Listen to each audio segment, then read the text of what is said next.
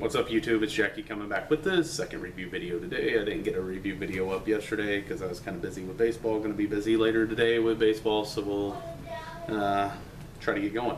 But today's second review, first one was Valhalla Blast from Mountain Dew. Second one is Milo's Famous Sweet Tea. Nice yellow plain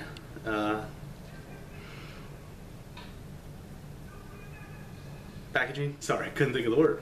No calories on it. Nutrition facts: 0 calories, 0 fat, 0 sodium, 0 carbohydrate, 0 sugar, 0 protein. 8 fluid ounces per serving, 2.5 ounces per serving, 20 fluid ounces. Sweet tea. We got a little story from Milo's. So Milo's was founded at a restaurant in 1946 with Milo and Bea Carlton. After Milo returned from serving our country in World War II, Milo's philosophy was simple: use high quality ingredients, listen to your customers, and never sacrifice taste. Their vision still guides us today as we source of natural ingredients, fresh brew all of our teas, and never use added colors or preservatives. Read the simple ingredient list and you will see the difference. Drink Milo's and you will taste a difference. This is Milo's company out of Alabama. Keep refrigerated. Bottle one more time. Let's show this label. Let's get it open. Heard really good stuff about this. I like sweet tea a lot, so this should be a good one.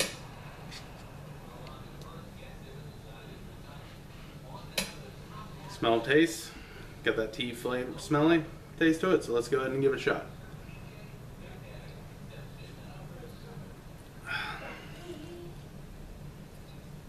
Very good sweet tea.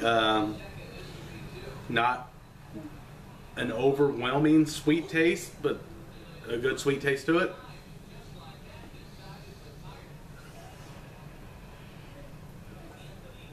Not bad at all. Actually really good, but I do like my sweet tea with a lot more sugar than this. I would recommend this if you like sweet tea that's not very sweet. This would be good to have. I just wish I had a little more sugar, but good. It's a great tasting tea though, really good tasting tea. Just needs a little bit more sugar for me. I'm a fat kid. Fat kids like sugar, you know what I mean? Alright guys, I hope you enjoyed this review, and check out my other videos. Like, comment, and subscribe. Thank you.